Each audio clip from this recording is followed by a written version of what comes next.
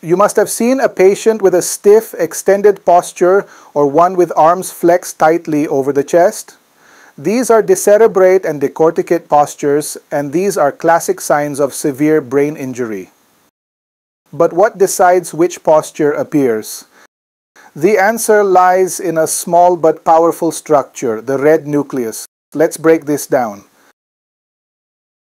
Decorticate posturing looks like this: arms flexed, legs extended. Decerebrate posturing: arms and legs both extended with wrists pronated.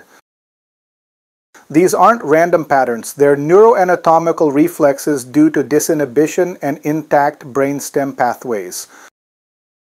To understand the postures, we need to revisit a few key players in the brain. Red nucleus is an important structure located in the midbrain. It gives rise to the rubrospinal tract, which primarily facilitates flexor tone in the upper limb. Similarly, vestibular nuclei in the pons medulla, sending the vestibulospinal tracts, which promote extensor tone in both upper and lower limbs. Now, when a lesion occurs above the red nucleus, such as in the internal capsule or cerebral hemispheres, the corticospinal tract is interrupted, but the red nucleus and rubrospinal tract remain intact, so flexor tone in the upper limbs is still facilitated. Meanwhile, the vestibulospinal tracts are uninhibited, causing extensor tone in the lower limbs. Result is decorticate posture, arms flexed, legs extended.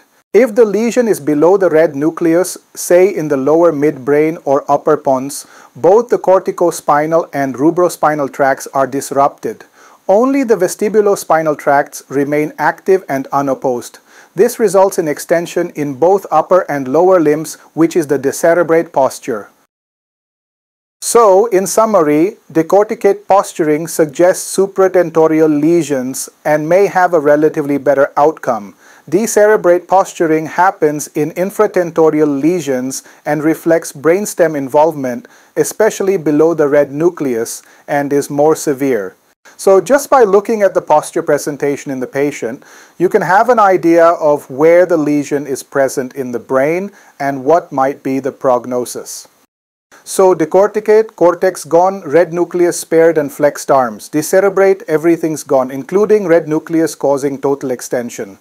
Hope you liked this video. Stay connected for more. Thanks for watching.